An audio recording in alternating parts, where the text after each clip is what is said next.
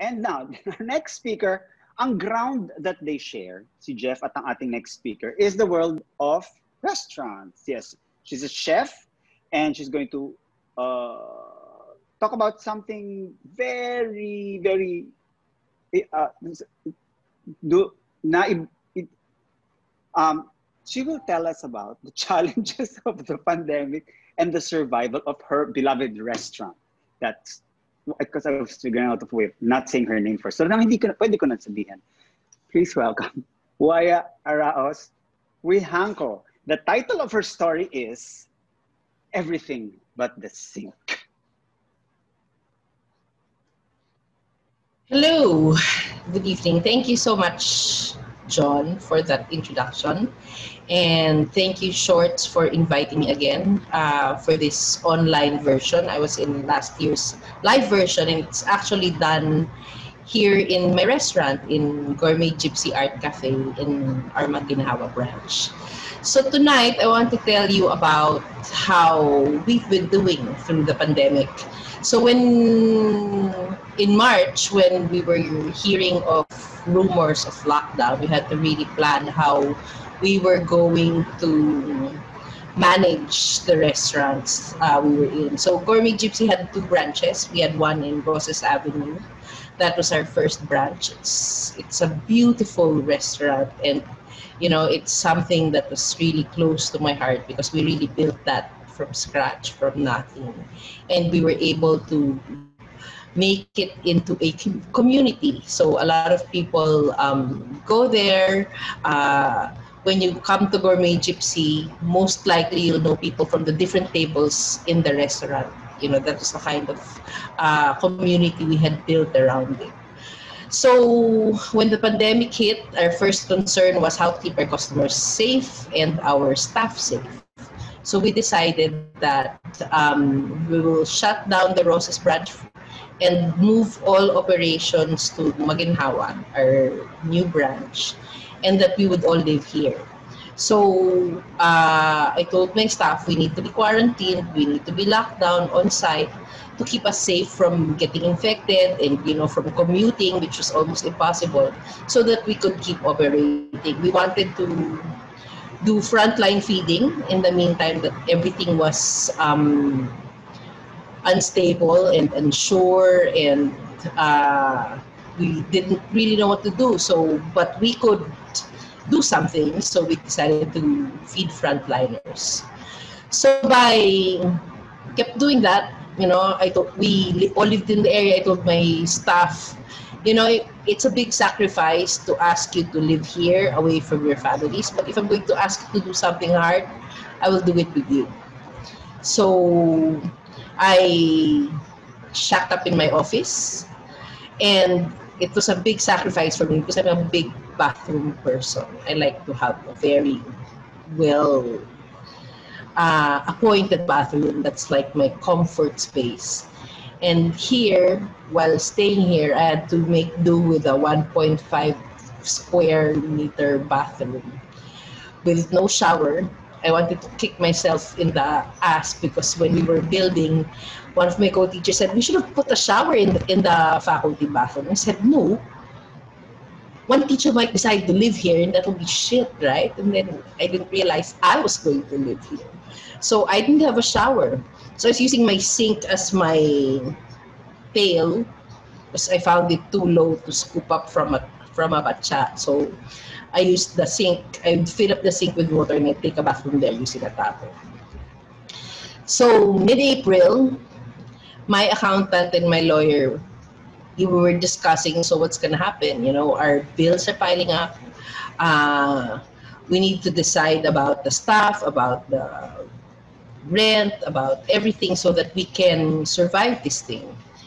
And one decision that we made, and they forced me to make, actually, I didn't really want to make the decision, was you need to shut down one branch because you can't afford it. If we're looking at the restaurant just doing takeout and delivery, there's no sense maintaining two branches.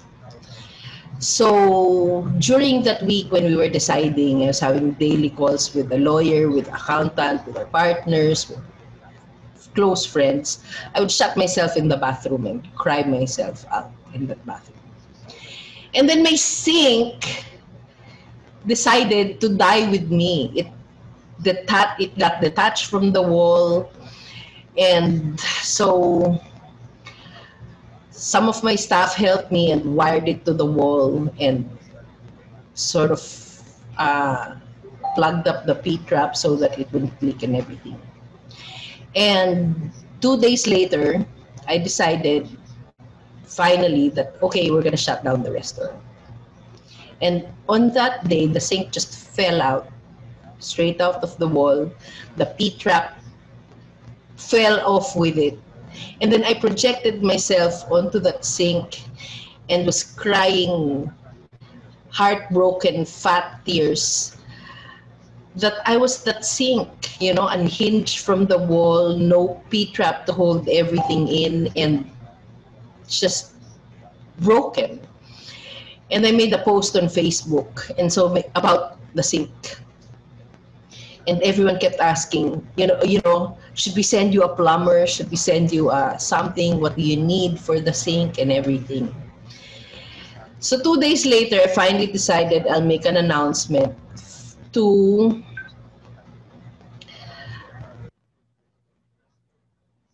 tell people that I've decided to close Gourmet Gypsy Roses. And it was one of the most heartbreaking days of my life.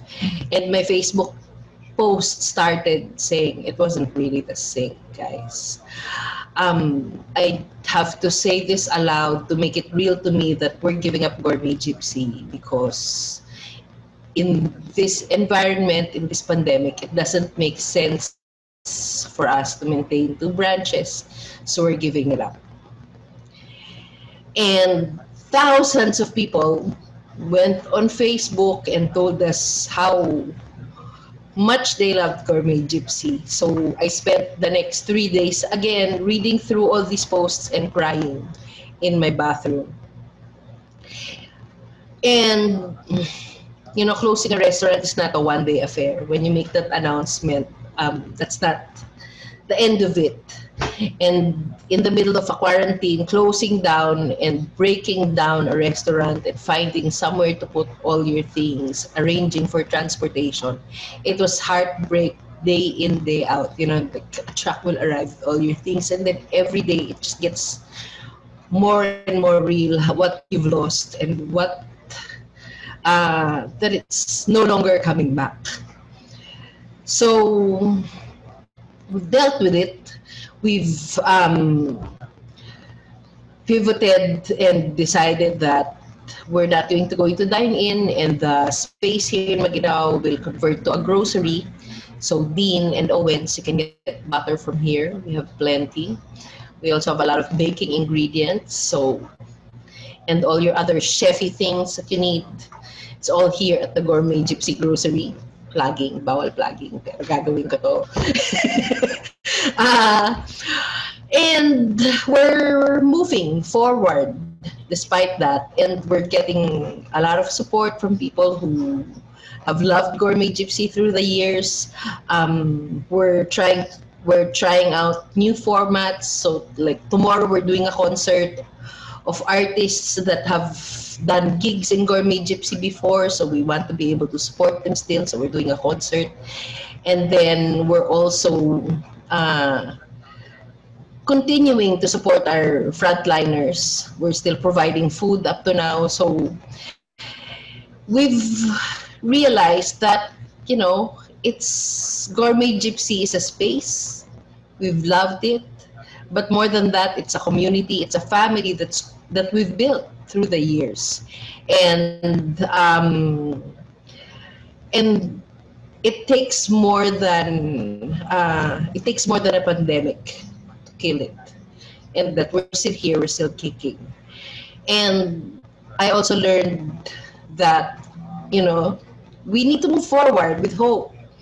And on some days, hope is so hard to find, with the kind of ineptness this government has imposed on us. it's so hard to see where the end is going to be. But, hope is a muscle.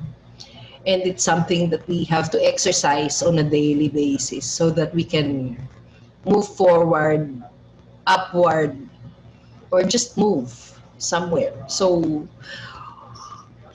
more than so it's everything that's happened to us, including the sink. And the sink is now fixed, by the way. It's perfectly glued to the wall. We've gotten ourselves a new P-trap. A plumber finally came in. And I'm no longer unglued. And I'm still exercising hope every day. Thank you. Thank you. Thank you very much, Chef Waya. I will be sending so many of my colleagues to you. Yes, kailangan Thank you. puntahan ka napakaraming artista kasi nung lockdown because of our situation, the gigs suddenly were all canceled. They all insisted that they did not need to multi-class gaya ng nire-recommend ni Dean. No, alam nila lahat gumawa ng banana cake. Lahat sila marunong gumawa ng banana cake. Naubos ang pera ko sa kasusuporta ng mga artistang gumagawa ng banana cake. May banana cake plain, banana cake with chocolate, banana cake with nuts, banana cake without cake, banana cake without bananas. Lahat gluten-free, fat-free, sugar-free, lahat po ng klase. Hindi ko po malaman kung bakit lahat ng artista, banana cake po ang pinasok. Maraming salamat sa iyo. Although that's not the only thing you do, my goodness. Chef Waya wears many hats. Chef, teacher, businesswoman, but I don't think plumber kasi nagpagawa siya ng sink sa iba. Kasama na rin ang daughter, wife, and mother. All of these hats, good luck sa pag-struggle mo to keep them firmly on your head despite the lockdown.